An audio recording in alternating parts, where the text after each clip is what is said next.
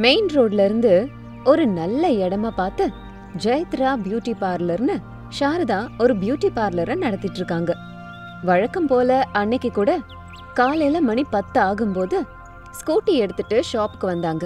Shop மூடி இருந்ததுனால அங்கேயே நின்னுக்கிட்டு ஷாப்ல வேலை செய்யற மும்தாஜுக்கு கால் பண்ணாங்க. அப்ப மும்தாஜ் ஆட்டோல வந்துட்டு இருந்தா. வணக்கம் மேடம், கடைக்கு வந்துட்டீங்களா? ஆமாம்மா வந்துட்டேன்.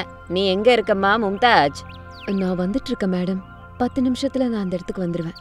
லேட் ஆயிடுச்சேம்மா. எங்கம்மா வந்துட்டு இருக்க? ஆட்டோல வந்துட்டு இருக்கேன் மேடம். பக்கத்துல தான் இருக்கேன். இதுக்கு தான் நான் என்னோட ஸ்கூட்டியை தரேன்னு சொன்னேன். நீயும் பணிவா வேண்டான்னு சொல்லிட்ட. சரி சரி, ஜாக்கிரதையா வா. ஆட்டோக்காரனை கவனிச்சுட்டே இரு. எங்கேயாவது கடத்தி கூட்டிட்டு போயிட போறான் உன்னை. சரி மேடம் அப்படின்னு சொல்லிட்டு போனை கட் பண்ணினா மும்தாஸ். ஆட்டோ தொடர்ந்து போயிட்டே இருந்தது. சாரதா கடைக்கு முன்னாடி நின்னுக்கிட்டு சுத்தி பார்த்துக்கிட்டே இருந்தாங்க.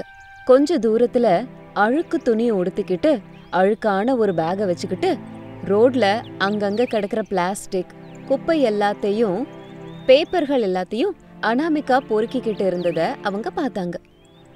யார் இந்த பொண்ணு தினமும் இந்த நேரத்துல வந்து இப்படி பேப்பரை பொறுக்கிக்கிட்டு பிளாஸ்டிக் பொருட்களை எல்லாம் பொறுக்கிக்கிட்டு போறாளே அப்படின்னு நினைச்சு அனாமிகாவை பார்த்துக்கிட்டே இருந்தாங்க. அனாமிகா கீழே கிடக்கிற காகிதங்கள் பிளாஸ்டிக் பொருட்கள் எல்லாத்தையும் எடுத்துக்கிட்டு ரோட்ல கடந்த ஒரு பாட்டி அம்மாவை அனாமிகா பார்த்தா. சாரதா அவளை கவனிச்சுக்கிட்டே இருந்தாங்க. அனாமிகா ஓடி போய் அவங்கள எழுப்பி உட்கார வச்சு அவங்க கிட்ட, ஐயோ பாட்டி, இந்த வயசுல கூட நீ கஷ்டப்படணுமா?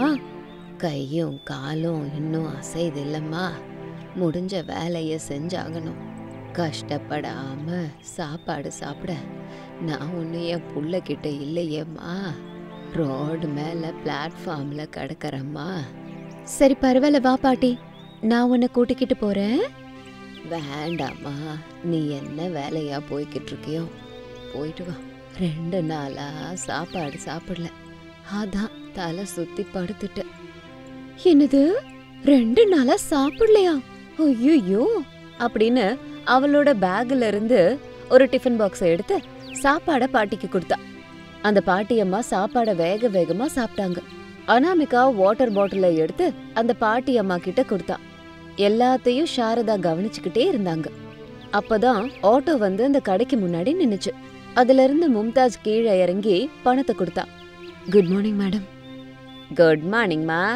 அந்த பொண்ணை பாரு, காகிதம் பொறுக்கிற பொண்ணா இருந்தாலும் அவளுக்கு நல்ல மனசு இருக்கு அப்படின்னு சொன்னதும் மும்தாஜ் அனாமிகாவை பார்த்தா. அந்த பொண்ணு எனக்கு நல்லா தெரியும் மேடம். அந்த பொண்ணு பேரு அனாமிகா. வேலை எதுவும் கிடைக்கலன்னா இப்படி காகிதத்தை எல்லாம் பொறுக்கி உடம்பு சரியில்லாம இருக்க அவளோட அப்பாவையும் அம்மாவையும் அவ தான் பாத்துக்கிறா. அந்த பொண்ணை நல்லா தெரியுமா? தெரியும் மேடம். அதனால தானே உங்களுக்கு இவ்ளோ டீட்டெயில் சொல்றேன்.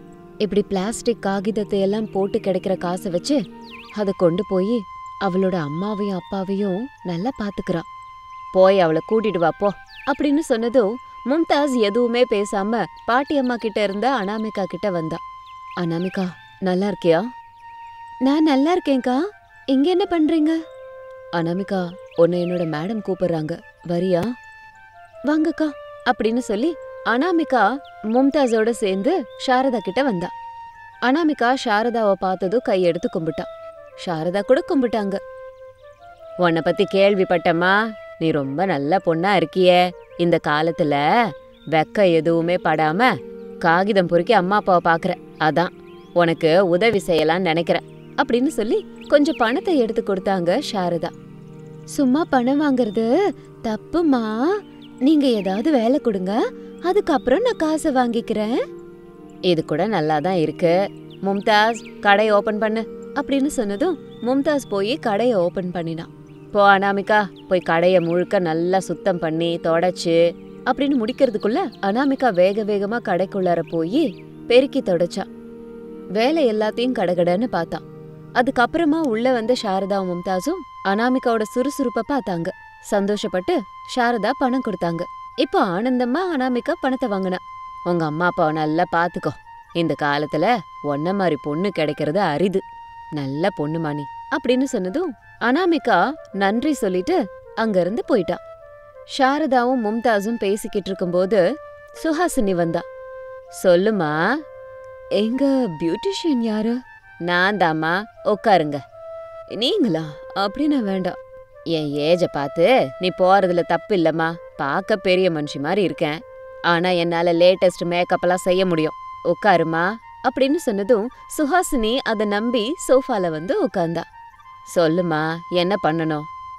இன்னும் 2 மணி நேரத்துல எனக்கு பொண்ணு பார்க்க வராங்க. எனக்கு புரிஞ்சிருச்சுமா, இப்ப பாரு அப்படின்னு சொல்லி சுஹாசினிக்கு மேக்கப் போட ஆரம்பிச்சாங்க சாரதா. ஒரு பணக்கார வீட்ல படுத்துக்கிட்டு யோசனையில இருந்த ரமேஷ் கிட்ட அவங்க அப்பா பிரசாத் வந்தாரு. ஆபீஸுக்கு போகாம வீட்ல உட்காந்து அப்படி என்னப்பா யோசிக்கிற? கல்யாணத்தை பத்திப்பா. ஆபீஸ்க்கு போலான்னா எனக்கு பயமா இருக்கு. கொலீக்ஸ் எல்லாரும் கல்யாணம் கல்யாணம்னு உயிர் எடுக்கிறாங்க, கிண்டல் பண்றாங்கப்பா. எல்லாரும் சேர்ந்து என்ன முதிர் கண்ணன்னு கூப்பிடுறாங்க. சரிடாப்பா, இன்னைக்கு நீ ஆபீஸ் போக வேண்டாம். 2 பேரும் அப்படியே சினிமாக்கு போவோம் வா அப்படின்னு சொல்லி அப்பாவும் புள்ளையும் சேர்ந்து சினிமாக்கு கிளம்பி போனாங்க. அனாமிகா பணத்தை வாங்கிக்கிட்டு ஒரு மண் வீட்டுக்கு வந்தா. அந்த வீட்ல கால் இல்லாம வீல் சேர்ல உட்காந்துக்கிட்டு இருந்த அனாமிகாவோட அம்மாவையும் அப்பாவையும் பார்த்தா. அவங்க கூட பொண்ணை பார்த்து ரொம்ப சந்தோஷப்பட்டாங்க. இருக்கிறத வச்சு 3 பேரும் சந்தோஷமா இருந்தாங்க. இப்படியே நாட்கள் போச்சு. ஒரு நாள் சாரதா, தம்பி ரமேஷா, உனக்கு நல்ல பொருத்தமான அழகான மனைவிய பாத்துருக்கிறேன், கல்யாணம் பண்ணிக்கிறியா? முதல்ல அந்த பொண்ணை என் கண்ணில் காட்டுங்க, பிடிச்சிருந்தா சொல்றேன். இப்பவே என் கோலீக்ஸ் ஃப்ரெண்ட்ஸ் எல்லாரும் அழகான பொண்ணை கட்டிக்கிட்டு இருக்காங்க. அட, அழகான பொண்ணை தாண்டாப்பா பாத்திருக்கேன், வா போய் பார்க்கலாம். சாரதா, நீ சொல்றது அந்த அனாமிகாவை பத்தியா? ஆமாங்க. ரமேஷ் அனாமிகா ஜோடி நல்ல பொருத்தமான ஜோடி, நல்ல முடிவுதான் எடுத்திருக்க. சரிங்க, அந்த பொண்ணு கிட்ட பேசிட்டு அவளை பாக்குறதுக்கு நம்ம போவோம் அப்படின்னு சொன்னதும் பிரசாதும் ரமேஷும் ஒத்துக்கிட்டாங்க. சாரதா அவங்களோட பியூட்டி பார்லருக்கு வந்தாங்க. மும்தாஸ் கிட்ட பேசிக்கிட்டு இருந்த அதே சமயத்துல ரோட்ல அனாமிகா நடந்து வந்துட்டு இருந்தா. மும்தாஸ் அனாமிகாவை சாரதா கிட்ட கூப்பிட்டுக்கிட்டு வந்து விட்டா. சாரதா தன்னோட மகனுக்கு அவளை பொண்ணு பார்க்க போற விஷயத்த பத்தி அவகிட்ட சொன்னாங்க. அனாமிகா முதல்ல ஷாக் ஆனாலும் கொஞ்ச நேரம் கழிச்சு அனாமிகா சாரதா கிட்ட சொன்னா, மேடம், நான் கல்யாணம் பண்ணிட்டு உங்க வீட்டுக்கு வந்துட்டா எங்க அம்மா அப்பா அனாதை ஆயிடுவாங்களே. அப்படிலாம் விட்டுற மாட்டேம்மா, என்ன நீ நம்பு அப்படின்னு சொல்லி அனாமிகாவை தன்னோட ஸ்கூட்டர்ல ஏத்திக்கிட்டு அவங்களோட பணக்கார வீட்டுக்கு கூட்டிட்டு வந்தாங்க. கருப்பா அழுக்கு முட்டையா அழுக்கு துணியில இருந்த அனாமிகாவை பார்த்து ரமேஷ் கேவலமா முகத்தை வச்சுக்கிட்டான். அத சாரதா கவனிச்சாங்க. உடனே சாரதா அவளை அவங்க ரூமுக்கு கூட்டிட்டு போனாங்க. ஹால்ல பிரசாத் ரமேஷ சமாதானப்படுத்திட்டு இருந்தாரு. சாரதா ரூம்ல அவளை நல்லா வாஷ் பண்ணி அழகா மேக்கப் பண்ணி சூப்பரான ஒரு லெஹெங்காவை போட்டு கூட்டிட்டு வந்தாங்க. இதெல்லாம் எதுக்கு மேடம்? வா அனாமிகா அப்படின்னு சொல்லி ஹாலுக்கு அனாமிகாவை கூப்பிட்டுட்டு வந்தாங்க. ஒரு தேவதை மாதிரி இருந்த அனாமிகாவை ரமேஷ் பார்த்ததுமே மயங்கிட்டான். அவனுக்கு அனாமிகாவை ரொம்ப பிடிச்சு போச்சு. அம்மா, இந்த பொண்ணு எனக்கு பிடிச்சிருக்குமா? இது மேக்கப்புப்பா. அனாமிகா எப்போதும் வீட்ல மேக்கப்போட இருக்க மாட்டால. எனக்கு கலர் கம்மியான அந்த பொண்ணு வேண்டாமா? அது நீ இங்க சொல்ல வேண்டாம்பா. நம்ம அவங்க வீட்டுக்கு போவோம், அவங்களோட குணத்தை எல்லாம் பாப்போம். அந்த இடத்துல நீ சொல்லு, பிடிச்சிருக்கா பிடிக்கலையான்னு, சரியா? அப்படின்னு சொல்லி அழுக்கு துணி போட்டுட்டு இருந்த அனாமிகாவை கூப்பிட்டுக்கிட்டு கார்ல அனாமிகாவோட குடிசை வீட்டுக்கு வந்தாங்க. கால் இல்லாம இருந்த அவங்களோட அம்மா அப்பாவை பார்த்து எல்லாரும் வணக்கம் சொன்னாங்க. ரமேஷுக்கு எல்லாம் ஒரே குழப்பமா இருந்தது. தம்பி ரமேஷா, இதுதான் அனாமிகா வாழ்க்கை. அம்மா அப்பாவை எப்படி பாத்துக்கிறா பாரு, அவங்க 2 பேருக்கும் கால் இல்ல அப்படின்னு சொன்னாங்க. வீரையா தன்னோட வீல் சேரை தள்ளிக்கிட்டு ரமேஷ் கிட்ட வந்து அவனோட கைய பிடிச்சு, தம்பி, எங்க பொண்ணு எங்களுக்காக எவ்வளோ சந்தோஷத்தை எல்லாம் தியாகம் பண்ணிட்டு வெயில்ல அலைஞ்சு திரிஞ்சு காகிதம் பொறுக்கி எங்களை பாத்துக்கிறோம். நாங்க எங்கேயாவது போயிடுறோம்ப்பா, என் பொண்ணு கல்யாணம் பண்ணிக்கப்பா அப்படின்னு கண்ணீர் விட்டாரு. ஆமாப்பா, நாங்க போயிடுறோம், என் பொண்ண கல்யாணம் பண்ணிக்கோப்பா. ஒரு அம்மாவா எனக்கும் அவருக்கும் எல்லா சேவைகளையும் செய்யறா அப்படின்னு கண்ணீர் விட்டாங்க சுஜாதா. அனாமிகாக்கும் அழுகைய கண்ட்ரோல் பண்ண முடியல. சாரதாக்கும் பிரசாதுக்கும் கஷ்டமா இருந்தது. தம்பி ரமேஷ், இந்த மாதிரி உழைக்கிற வர்க்கத்துல இருக்கிறவங்கெல்லாம் அவங்களோட ஒரிஜினல் கலரை இழந்து இப்படி கருப்பாதான்ப்பா இருப்பாங்க. அதுக்காக அவங்க அழகில்லன்னு அர்த்தம் இல்ல. ஒரு பொண்ணு அம்மாக்கு சேவை செய்யறதுல ஆச்சரியம் இல்ல. ஆனா ஒரு அப்பாக்கு செய்யறதுன்னா நானு எங்க அப்பாக்கு உதவி செய்யும் போது அவர் என் கண்ணுக்கு 5 வயசு குழந்தையாதான் தெரியறாரு அப்படின்னு அனாமிகா கண்ணீர் விட ஆரம்பிச்சா. அத பார்த்ததும் ரமேஷோட மனசே மாறிடுச்சு. நாளைக்கு வயசானதுக்கு அப்புறம் நம்மளோட அப்பா அம்மாக்கு எந்தவித முகசுளிவு இல்லாம தன்னோட மனைவி இந்த சேவையை செய்வான்னு, அழகு அப்படிங்கறது சரீரத்துக்கு வேண்டியதில்ல, அது மனசுக்கு தான் வேணும்னு புரிஞ்சுக்கிட்டு, அம்மா நான் அனாமிகாவை கல்யாணம் பண்ணிக்கிறேம்மா, எல்லாரும் சேர்ந்து ஒரே வீட்ல இருக்கலாமா அப்படின்னு சொன்னதும் எல்லாரும் சந்தோஷப்பட்டாங்க. ஒரு நல்ல முகூர்த்தத்துல ரமேஷுக்கும் அனாமிகாக்கும் கல்யாணம் ஆச்சு. மாமியார் வீட்ல எல்லாரையும் நல்லபடியா பாத்துக்கிட்டு நல்லபடியா குடும்பம் நடத்தினா. இது இன்னைக்கு ஸ்டோரி. இன்னொரு ஸ்டோரியோட உங்களை நாளைக்கு மீட் பண்றேன். பாய். ஏழு மாமியார் சாரதா தள்ளு வண்டியில காய்கறி வித்துக்கிட்டு டவுன் முழுக்க திரிஞ்சாங்க. காய்கறிமா காய்கறிமா காய்கறி, ஃப்ரெஷ்ஷான காய்கறி, உங்க வீதியில உங்க வீட்டு முன்னாடியே வந்திருக்கேன், ஃப்ரெஷ்ஷான காய்கறிங்க. இப்படி சாரதா கத்தி கத்தி வித்துக்கிட்டு தொடர்ந்து போய்கிட்டு இருந்தாங்க. தன்னோட வீட்டு வாசல்ல நின்னுட்டு இருந்த சுமித்ரா சாரதாவை கூப்பிட்டாங்க. சாரதா, காய்கறி வண்டி எடுத்துட்டீங்க வாமா. ஏதோ வந்துகிட்டு இருக்கேம்மா அப்படின்னு காய்கறி வண்டியை எடுத்துக்கிட்டு சுமித்ரா வீட்டு வாசலுக்கு வந்தாங்க சாரதா. சொல்லுங்கம்மா, என்னென்ன காய்கறி வேணும், எவ்வளோ வேணும்? குண்டு கத்திரிக்காய் இருக்கா? ஐயையோ அம்மா, இந்த குண்டு என்ன கத்திரிக்காய் இல்லைனா என் வண்டி வீட்டை விட்டு நகராதுமா. எனக்கு தெரியும் என் எண்ணெய் கத்திரிக்காய்க்கு எத்தனை ஃபேன்ஸ் இருக்காங்கன்னு.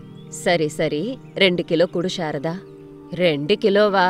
ஒருவேளை எண்ணெய் கத்திரிக்காயில பிரியாணி செய்ய போறீங்களாமா? எனக்கு கூட கொஞ்சம் கொடுங்க. இந்த கத்திரிக்காய் பிரியாணி இருக்கே, அப்பா சொல்லும் போதே சாப்பிடணும் போல தோணுது.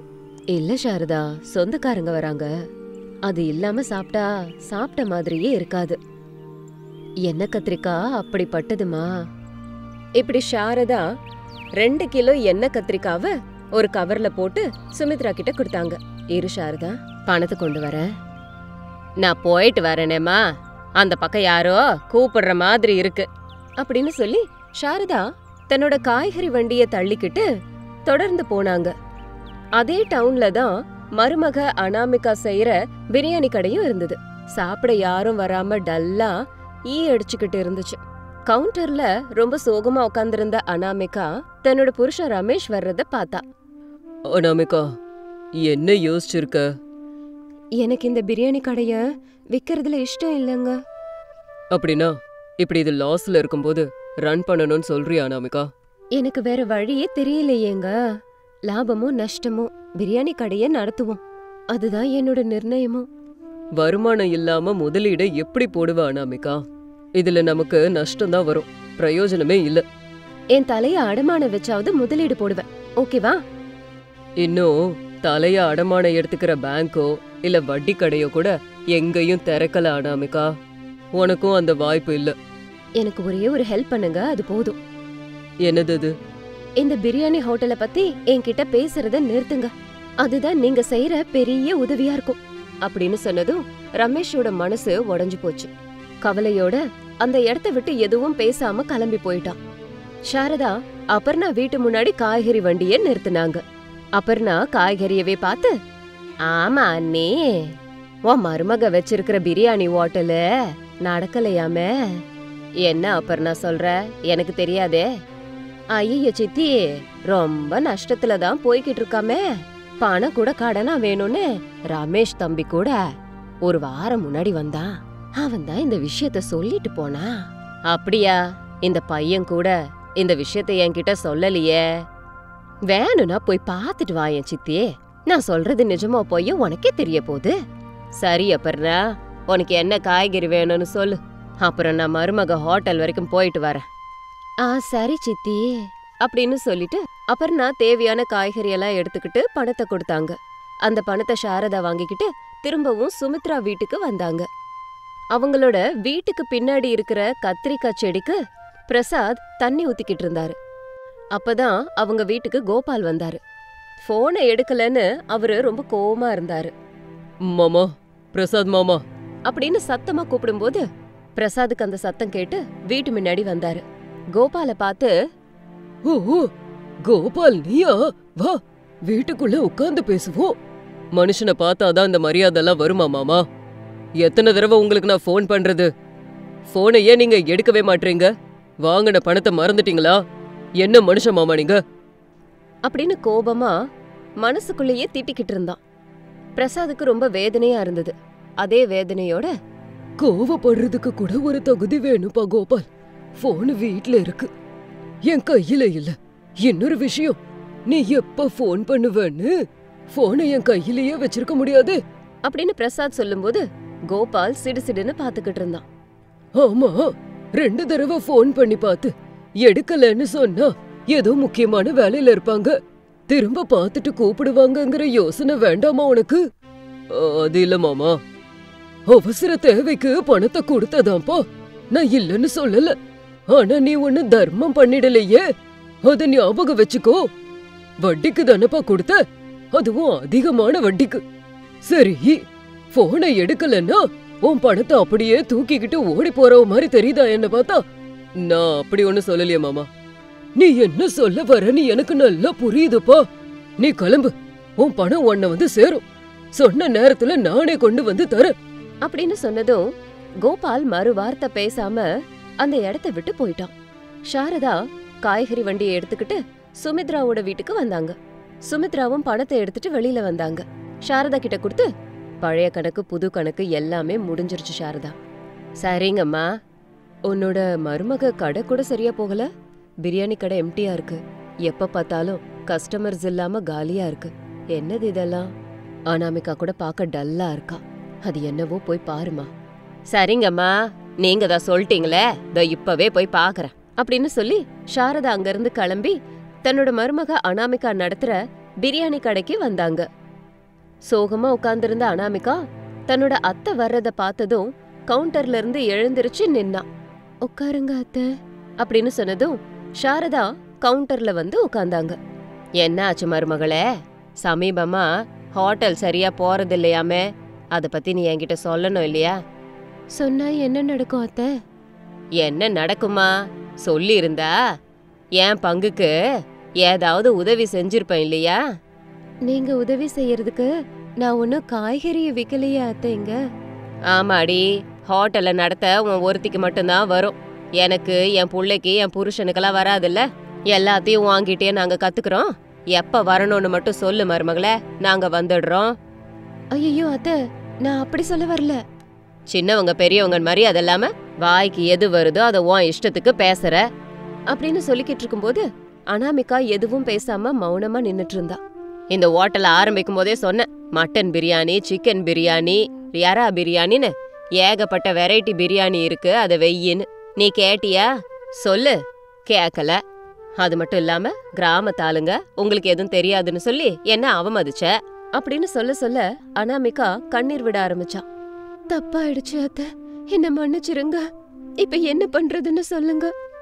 மருமகளே, இங்க எல்லா இடத்துலயும் கவனிச்சியா? ஒரு இடத்துல கூட வெஜ் பிரியாணி இல்ல. ஆமா அத்தை, இல்ல. அதுக்குதான் நான் சொல்றேன், இப்பவே நீ எண்ணெய் கத்திரிக்காய் பிரியாணிய செய்ய. கண்டிப்பா எல்லாரும் உன்கிட்ட வருவாங்க. இந்த எண்ணெய் கத்திரிக்காய் பிரியாணிக்கு முன்னாடி எந்த சிக்கன் பிரியாணியும் எந்த மட்டன் பிரியாணியும் நிக்க கூட முடியாது. அவ்ளோ நல்லா இருக்கும் இந்த கத்திரிக்காய் பிரியாணி. ஆனா அத்தை, எனக்கு இந்த கத்திரிக்காய் பிரியாணி எல்லாம் செய்ய தெரியாதே. நான் தான் இருக்கேன்ல, இந்த மாமியாரோட எண்ணெய் கத்திரிக்காய் பிரியாணி எப்படி இருக்குன்னு செஞ்சு காட்டுறேன் பாரு அப்படின்னு ஹோட்டல்ல மூடிட்டு காய்கறி வண்டியை எடுத்துக்கிட்டு அங்க இருந்து மாமியாரும் மருமகளும் வீட்டுக்கு போனாங்க. வீட்ல அப்பாவும் புள்ளையும் ரொம்ப சோகமா உட்காந்துக்கிட்டு இருந்தாங்க. என்ன மன்னிச்சிருங்கப்பா, என்னால தானே உங்களுக்கு இந்த பேச்செல்லாம். டேய், புள்ளைக்காக அப்பா திட்டு வாங்கறதுல கூட தனி சுகம் இருக்குன்னு எனக்கு தாண்டா தெரியும். இப்ப கூட நான் ஆனந்தத்துல தான் இருக்கேன். இப்படி அப்பாவும் புள்ளையும் பேசிக்கிட்டு இருந்தாங்க. அப்போ அங்க சாரதா வந்தாங்க. கடன்காரங்களை பத்தி சொன்னாங்க. அனாமிகா எதுவும் பேசாம தலை குனிஞ்சு நின்னா. எல்லாத்துக்கும் ஒரு மாசம் டைம் கொடுங்க, அதுக்குள்ள நம்ம பணத்தை சம்பாரிச்சிடலாம் அப்படின்னு சொல்லி மருமக அனாமிகாவை கூப்பிட்டுக்கிட்டு கிச்சனுக்குள்ள போனாங்க. அங்க எண்ணெய் கத்திரிக்காய் பிரியாணியை எப்படி பண்றது அப்படிங்கறத சாரதா மருமகளுக்கு சொல்லி கொடுத்தாங்க. இந்த கத்திரிக்காய் பிரியாணி வாசத்துக்கு ரமேஷும் பிரசாதும் மயங்கிட்டாங்க. 1 மணி நேரம் கழிச்சு எல்லாரும் சாப்பிட்டாங்க. ஆஹா ஓஹோன்னு கத்திரிக்காய் பிரியாணிய சாப்பிட்ட பிரசாத், ரமேஷ், அனாமிகா 3 பேரும் சாரதாவை பாராட்டினாங்க. அனாமிகா யோசிக்காம சாரதா சொல்லி கொடுத்த எண்ணெய் கத்திரிக்காய் பிரியாணிய செய்ய ஆரம்பிச்சா. சாரதா மைக்க வச்சுக்கிட்டு வாசல்ல நின்னுக்கிட்டு அவங்களோட கத்திரிக்காய் பிரியாணிய பத்தி ரொம்ப சிறப்பா சொன்னாங்க. வாங்கம்மா வாங்க, நான்வெஜ்ஜ சாப்பிட்டு சாப்பிட்டு போர் அடிக்குது இல்லையா? உங்களுக்காகவே இந்த எண்ணெய் கத்திரிக்காய் பிரியாணி. எங்க எண்ணெய் கத்திரிக்காய் பிரியாணி ஹோட்டல் சார்பா வணக்கம். எங்க கத்திரிக்காய் பிரியாணி முன்னாடி எந்த சிக்கன் பிரியாணியோ மட்டன் பிரியாணியோ நிக்காது அப்படின்னு எண்ணெய் கத்திரிக்காய் பிரியாணிய பத்தி சொல்லிட்டு இருந்தாங்க. டவுன்ல ரமேஷ் ஒரு பக்கம், பிரசாத் ஒரு பக்கமா நின்னுக்கிட்டு அவங்களோட எண்ணெய் கத்திரிக்காய் பிரியாணி சம்பந்தப்பட்ட பேம்ப்ளெட்டை கொடுத்துட்டு இருந்தாங்க. மாமியார் சாரதா ஆரம்பிச்ச எண்ணெய் கத்திரிக்காய் பிரியாணி பிசினஸ் ஹிட் ஆயிடுச்சு. நிறைய பணமும் கிடைச்சது. கடன் வாங்கின எல்லாருக்கும் கடனை செட்டில் பண்ணிட்டாங்க. இதனால அந்த குடும்பம் ரொம்ப சந்தோஷமா வாழ்ந்துச்சு.